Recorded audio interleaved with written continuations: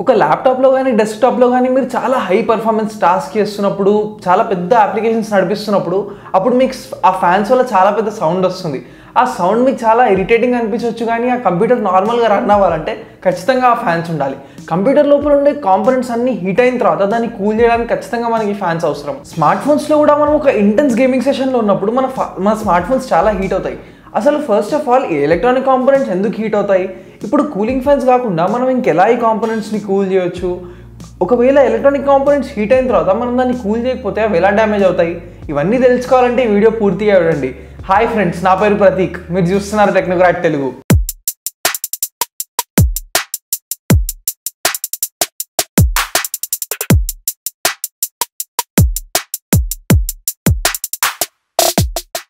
ఒక desktop PC క్యాబినెట్లో మనం చూస్తే అక్కడ మనకు సిపియు, జీపీయూ, ఇంకా మదర్ బోర్డ్ పై ఉండే కొన్ని కాంపోనెంట్స్, ఇంకా ఎస్ఎంపిఎస్ అంటే పవర్ సప్లై యూనిట్, ఇవన్నీ చాలా హీట్ అవుతుంటాయి. వీటిని మనం కూల్ చేయడానికి ఆ సిపియు క్యాబినెట్ ఫ్రంట్ సైడ్లో, బ్యాక్ సైడ్లో మనకు ఫ్యాన్స్ ఉంటాయి. అదే మనం ల్యాప్టాప్ విషయానికి వస్తే ఆ ల్యాప్టాప్ బేస్ లెఫ్ట్ సైడ్లో, రైట్ సైడ్లో లేదా బ్యాక్ సైడ్లో మనకి కూలింగ్ ఫ్యాన్స్ ఉంటాయి. స్మార్ట్ ఫోన్స్లో మనం చూస్తే స్మార్ట్ ఫోన్స్ చాలా చిన్నగా ఉంటాయి. దాంట్లో ఉండే కాంపోనెంట్స్ని కూల్ చేయడానికి మనం అక్కడ ఫ్యాన్స్ పెట్టలేము. అందుకే కాంపోనెంట్స్ హీట్ అయిన తర్వాత హీట్ మొత్తాన్ని రేడియేట్ చేసేలాగా దాన్ని బ్యాక్ సైడ్ మొత్తాన్ని డిజైన్ చేస్తారు. ఇప్పుడు ఫ్యాన్స్ని మనం కాంపోనెంట్స్ని కూల్ చేయడానికి వాడతామని మనకు కామన్ సెన్స్ కూడా తెలుస్తుంది. కానీ అసలు ఫస్ట్ ఆఫ్ ఆల్ ఈ కాంపోనెంట్స్ ఎందుకు హీట్ అవుతాయి, ఎలక్ట్రానిక్స్ ఎందుకు హీట్ అవుతున్నాయని మనం అర్థం చేసుకోవాలంటే కొన్ని ఫండమెంటల్ ఫిజికల్ ఫినామినా మనం అర్థం చేసుకోవాలి. ఇప్పుడు ఎలక్ట్రానిక్స్లో ప్రాసెసర్స్ మాత్రమే హీట్ అవ్వడం కాదు, మనకి కార్ ఇంజన్స్, ఇంకా ఎలక్ట్రిక్ బల్బ్స్, ఇవన్నీ కూడా వీటి వల్ల హీట్ అవుతుంటాయి. థర్మోడైనమిక్స్ సెకండ్ లాలో ఏముందంటే ఇప్పుడు ఒక సిస్టమ్ నుంచి ఇంకో సిస్టమ్కి మనం హీట్ని ట్రాన్స్ఫర్ చేస్తున్నప్పుడు కొంచెం హీట్ వేస్ట్ అయిపోతుంది. అదే ఇప్పుడు మనకి ఇలా బయటికి డిసిపేట్ అవుతుంది. అలాగే మీరు law of conservation of energy గురించి కూడా వినుంటారు. అంటే energy can either be destroyed are created. మనం ఎనర్జీని తయారు చేయలేము, అలాగే డిస్ట్రాయ్ కూడా చేయలేము. ఒక ఫామ్ నుంచి ఇంకో ఫామ్కి మార్చగలుగుతాం అంతే. ఈ సెకండ్ లా ఆఫ్ కన్జర్వేషన్ని మనం కార్ ఇంజన్స్లో చూస్తుంటాం. పెట్రోల్ పోవడం వల్ల ఇంజన్ నడుస్తుంది, కార్ అయితే ముందుకు కదులుతుంది, దాంతోపాటు హీట్ కూడా జనరేట్ అవుతుంది ఆ ఇంజన్లో. అదే కాకుండా ఇప్పుడు ఎలక్ట్రిక్ బల్బ్స్లో మనం దానికి ఎలక్ట్రిసిటీ ఇచ్చేది మనకు లైట్ ప్రొడ్యూస్ చేయమని. సో ఎలక్ట్రిక్ ఎనర్జీని అది ఇప్పుడు లైట్ ఎనర్జీగా మారుస్తుంది, దాంతోపాటు బల్బ్ కూడా హీట్ అవుతుంది. ఇక్కడ మనం law of conservation of energy చూడొచ్చు. ఇప్పుడు ఎలక్ట్రానిక్స్లో ఉండే సర్క్యూట్స్ అన్నిట్లో కూడా మనం రెసిస్టర్స్ని వాడుతూ ఉంటాం.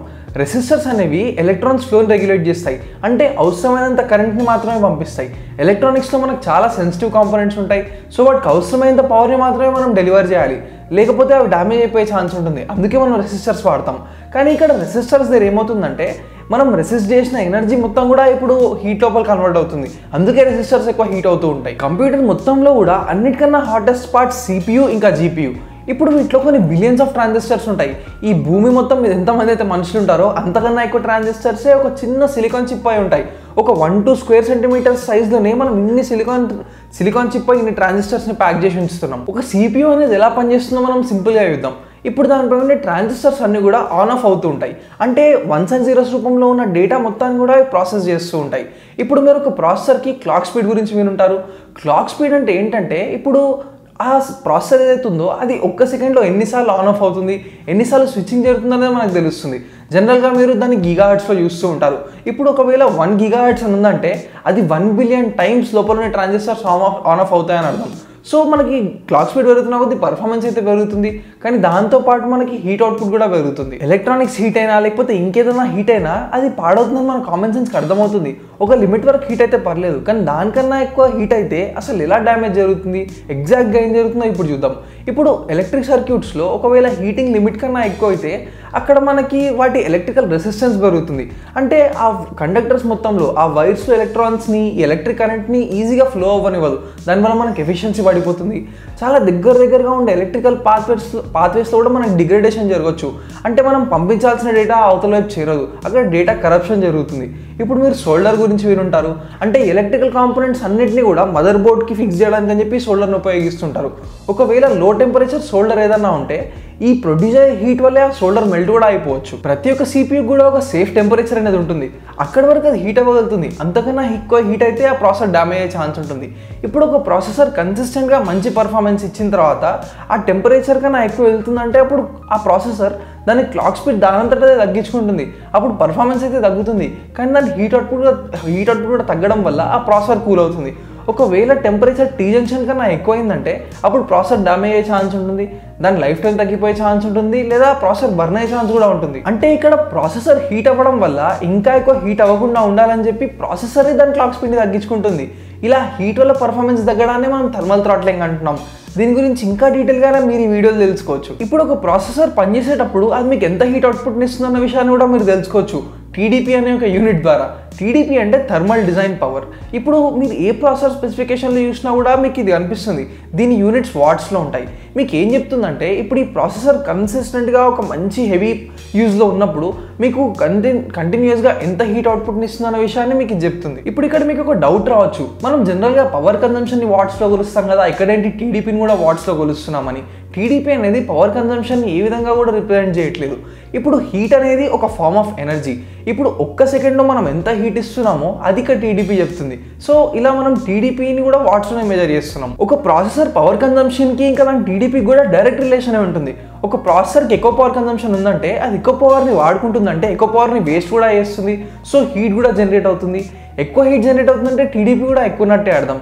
ఇప్పుడు మీరు ప్రాసెసర్ డిఫరెంట్ మోడల్స్లో వేరే ఆర్కిటెక్చర్, కోర్స్, క్లాక్ స్పీడ్స్ ఇవన్నీ ఉన్నా కూడా మీరు టీడీపీ సేమ్ ఉన్నట్టే చూస్తుంటారు. 87 వాట్స్, 100 వాట్స్ ఇలా మీకు కాన్స్టెంట్ ఉంటుంది. అన్నిటికీ కూడా డిఫరెంటే ఉంటుంది. కానీ ప్రాసెసర్స్ అన్నిటికీ కూడా మీరు ఈ టీడీపీ ఒక అప్పర్ లిమిట్ లాగా అనుకోవచ్చు. ఒక ప్రాసెసర్ టీడీపీని చూసి మనం పవర్ సప్లైని చూస్ చేసుకోలేం. ఏ విధంగా కూడా ఒక పవర్ సప్లై గురించి అది ఏం చెప్పదు. కానీ మనకి ఇప్పుడు మనం ఎలాంటి కూలింగ్ సిస్టమ్ వాడాలి, దీని నుంచి ఎంత హీట్ వస్తుంది, ఆ కూలింగ్ సిస్టమ్ అంత హీట్నే తీసుకొని బయటికి విడిచేయగలుగుతుందా అన్నది మాత్రం మనం చెప్పొచ్చు. ఆ మొత్తం హీట్ని మనం తీసినప్పుడు మాత్రమే processor temperature T junction temperature కన్నా తక్కువ ఉంటుంది. అప్పుడే CPU నార్మల్గా పర్ఫామ్ చేస్తుంది, లేకపోతే అది డ్యామేజ్ అయిపోయే ఛాన్స్ ఉంటుంది. జనరల్గా మనం ప్రాసెసర్స్ని కూల్ చేయడానికి ఎలక్ట్రానిక్స్ని కూల్ చేయడానికి ఫ్యాన్స్ మాత్రమే ఉన్నాయి అనుకుంటాం, కానీ ఇంకా చాలా రకాలుగా కూల్ చేయొచ్చు. ఫస్ట్ ఇది హీట్ స్ప్రెడర్. ఇప్పుడు పాతకాలం ప్రాసెసర్స్లో ఇంకా లేటెస్ట్గా మనం వాడే ర్యామ్ స్టిక్స్లో చూసినా కూడా మనకి ఇక్కడ హీట్ స్ప్రెడర్సే ఉంటాయి.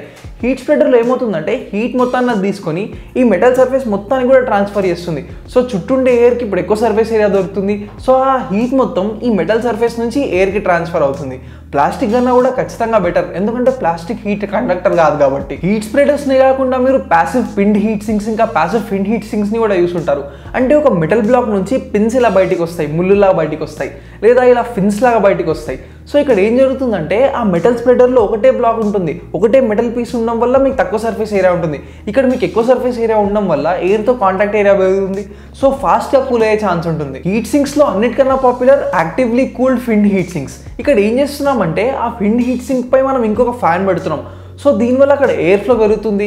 సో హీట్ని ఫాస్ట్గా అది ట్రాన్స్ఫర్ చేస్తుంది. మనం మ్యాక్సిమం PC CPUs పై ఇలాంటి హీట్ సింక్ని చూస్తుంటాం. మీకు ఇంకా ఎఫెక్టివ్ ఇంకా ఎక్స్పెన్సివ్ హీట్ సింక్ కావాలంటే మీరు హీట్ పైప్ లేదా వేపర్ చేంబర్ హీట్ సింక్ తీసుకోవచ్చు. ఇక్కడ ఏమవుతుందంటే ఇక్కడ మీకు కాపర్ ట్యూబ్స్ ఉంటాయి, కాపర్ వాల్ ఉంటుంది. అది మంచి కండక్టర్ ఆఫ్ హీట్ కాబట్టి మనం దాన్ని ఉపయోగిస్తాం. దాని తర్వాత ఈ ట్యూబ్స్లో ఎప్పుడు కూడా ఒక మెటీరియల్ ఫ్లో అవుతుంది, వాటర్ లేదా ఏదో ఒక లిక్విడ్ ఫ్లో అవుతుంది. ఇప్పుడు హీట్ సోర్స్ నుంచి కూడా ఈ హీట్ మొత్తాన్ని అబ్జర్వ్ చేసుకుని పైనది ఒక పెద్ద రేడియేటర్ నుంచి అది హీట్ మొత్తాన్ని డిసిపేట్ చేస్తుంది. సో కిందికి వచ్చేసరికి ఆ మెటీరియల్ మొత్తం కూడా గ్యాస్ లాగా మారుతుంది హీట్ వల్ల. పైకి వెళ్ళిన తర్వాత కండెన్స్ అయ్యి అది మళ్ళీ లిక్విడ్ లాగా మారుతుంది. ఇప్పుడు ఆ ట్యూబ్స్లో ఉండే మెటీరియల్ ఇలా లిక్విడ్ స్టేట్ నుంచి గ్యాస్ స్టేట్కి, గ్యాస్ స్టేట్ నుంచి లిక్విడ్ స్టేట్కి మారుతుంది కాబట్టి మనం దీన్ని వేపర్ చేంబర్ హీట్ సింక్ అంటున్నాం. ఇప్పుడు మన ఎయిర్ కండిషనర్స్లో, ఏసీస్లో కూడా ఇలాగే జరుగుతుంది. లోపల మనకు టెంపరేచర్ తక్కువ ఉండాలంటే ఇప్పుడు లోపల ఉన్న హీట్ మొత్తాన్ని కూడా తీసుకెళ్ళి అవుట్డోర్ యూనిట్ దగ్గర అది డిసిపేట్ చేసేయాలి.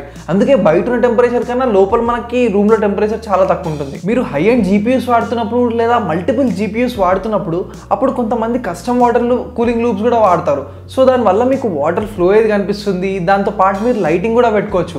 సో మీకు ఆ CPU క్యాబినెట్ చూడడానికి చాలా అందంగా కనిపిస్తుంది. వాటర్ కూలింగ్ టెక్నాలజీ లేటెస్ట్గా ఫ్లాగ్షిప్ స్మార్ట్ ఫోన్స్కి కూడా వచ్చేసింది.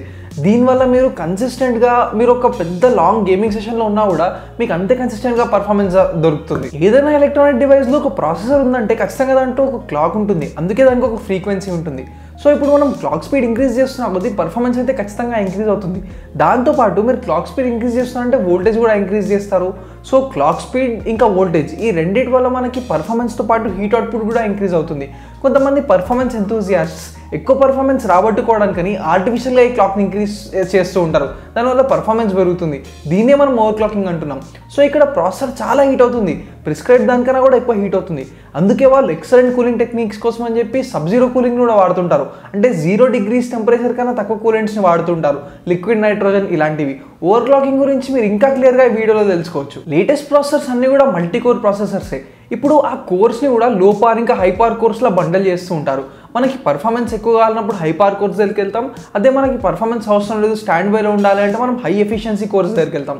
సో ఇప్పుడు పర్ఫార్మెన్స్ అవసరం ఉన్నప్పుడు మాత్రమే కోర్స్ పనిచేస్తాయి, లేకపోతే ఐడియల్గా ఉంటాయి. అంటే మనకి పవర్ కన్జ్యూమే చేసుకోవు. దానివల్ల మనకి హీట్ అవుట్పుట్ కూడా తగ్గుతుంది, పవర్ కన్జంప్షన్ కూడా తగ్గుతుంది. అదే మనం పాత ప్రాసెసర్స్ దగ్గరికి వెళ్ళి చూస్తే అక్కడ ప్రాసెసర్ మొత్తం కూడా ఎప్పుడు కూడా కాన్స్టెంట్ ఒకటే క్లాక్ స్పీడ్ మీద పనిచేస్తుంది. మనకు పర్ఫార్మెన్స్ అవసరం ఉన్నా లేకపోయినా అది మనకు అంతే హీట్ని జనరేట్ చేస్తూ ఉంటుంది. ఇంటెల్ సిపియూస్లో మీరు ఇంటెల్ టర్బో బూస్ట్ అని చూస్తుంటారు. ఇక్కడ ఏం చేస్తున్నారంటే ఇప్పుడు ఏదైతే యాక్సెప్టబుల్ బేస్ క్లాక్ స్పీడ్ ఉందో దానికన్నా కూడా కొంచెం ఎక్కువ ఫ్రీక్వెన్సీ పెంచుతారు. జస్ట్ ఒక షార్ట్ పీరియడ్ ఆఫ్ టైంకి మనకు అవసరమైన పర్ఫార్మెన్స్ అనేది అందిస్తుంది. దీనివల్ల మనకు అది టీడీపీ కన్నా కూడా ఎక్కువ హీట్ని ప్రొడ్యూస్ చేస్తుంది, కానీ చాలా షార్ట్ బర్స్ట్ ఆఫ్ టైం. ఆ చిన్న టైంలో ఉండడం వల్ల బ్యాటరీ మీద కూడా అంత స్ట్రెయిన్ పడకుండా ఉంటుంది, మనకు కావాల్సిన పర్ఫార్మెన్స్ కూడా అది ఇస్తుంది. టర్బో బూస్ట్ టెక్నాలజీ గురించి ఇంకా క్లియర్గా మీరు ఈ వీడియోలో తెలుసుకోవచ్చు. స్మార్ట్ ఫోన్ మార్కెట్లో గేమింగ్ అనేది ఒక పెద్ద డిమాండ్ అయిపోయింది. ఖచ్చితంగా అందరూ కూడా ఒక స్మార్ట్ ఫోన్ కొనే ముందు ఈ ప్రాసెసర్లోనే గేమ్స్ ఆడగలుగుతానా అని చూసే కొనుక్కుంటున్నారు. ఇప్పుడు లేటెస్ట్గా వచ్చే ఫ్లాగ్షిప్ ఫోన్స్లో ఇంకా ఫ్లాగ్షిప్ కిల్లర్స్లో మీరు చూసిన పోకో F1లో, సామ్సంగ్ గెలాక్సీ నోట్ 9లో రెండిట్లో కూడా లిక్విడ్ కూలింగ్ టెక్నాలజీ తీసుకొచ్చారు. దీనివల్ల మీరు కన్సిస్టెంట్గా ఒక లాంగ్ గేమింగ్ సెషన్లో ఉన్నా కూడా మీ ఫోన్ హీట్ అవ్వకుండా ఉంటుంది. నా ఫోన్ కూడా హీట్ అయినప్పుడు నాకు చాలా ఇరిటేటింగ్గా ఉంటుంది. నేను గూగుల్ ఎర్త్ వాడినప్పుడు నా ఫోన్ చాలా హీట్ అవుతుంది, దాంట్లో చాలా ఎక్కువ గ్రాఫిక్స్ ఉండడం కారణంగా. మీరు కూడా ఒక లాంగ్ గేమింగ్ సెషన్లో ఉన్నప్పుడు మీ ఫోన్ కూడా హీట్ అవుతుందా నాకు కమెంట్స్లో చెప్పండి. ఈ వీడియో ప్రాసెసర్ సిరీస్లో భాగం. ప్రాసెసర్ సంబంధించిన ప్రతి ఒక్క డౌట్ సంబంధించిన వీడియో నేను ఈ సిరీస్లో తీశాను. ఈ వీడియో టైటిల్ పైన కనిపించే హ్యాష్ ట్యాగ్ని క్లిక్ చేసి కానీ, లేదా వీడియో ఎండింగ్లో లెఫ్ట్ సైడ్లో వచ్చే ప్లేలిస్ట్ అండ్ స్క్రీన్ కార్డ్ని క్లిక్ చేసి కానీ మీరు ఈ ప్రాసెసర్ సిరీస్ మొత్తం చూడొచ్చు.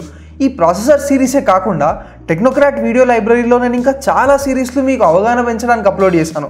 అవన్నీ చూడండి, మీరు చాలా విషయాలు తెలుసుకోవచ్చు. మీరు టెక్నాలజీ గురించి ఇంకా ఏ కొత్త విషయాన్ని తెలుసుకోవాలన్నా కానీ పక్కన టెక్నోక్రాట్ తెలుగు అని కూడా సెర్చ్ చేయండి. మీకు ఖచ్చితంగా మీరు చూడాలనుకున్న వీడియో దొరుకుతుంది. మీకు ఈ వీడియో నచ్చితే ఖచ్చితంగా లైక్ చేయండి. నేను ఇలాంటి మరిన్ని ఇన్ఫర్మేటివ్ వీడియోస్ మీకోసం తీసుకురావడానికి ప్రయత్నిస్తాను. టెక్నోక్రాట్ తెలుగు ఛానల్ మీరు ఇంకా సబ్స్క్రైబ్ చేసుకోకపోతే ఇప్పుడే సబ్స్క్రైబ్ చేసుకోండి. టెక్నాలజీ సంబంధించిన ప్రతి ఒక్క వీడియో మీరు ఈ ఛానల్లో చూడొచ్చు. గంట కొట్టలేదా? నా లేటెస్ట్ వీడియో అప్డేట్స్ మీకు రావు. మరి గుర్తుంచుకోండి, మీ అవగాహనే మీ శక్తి. ఎప్పుడూ సైన్స్ నమ్మండి, టెక్నాలజీని వాడండి. Thanks for watching. బాయ్.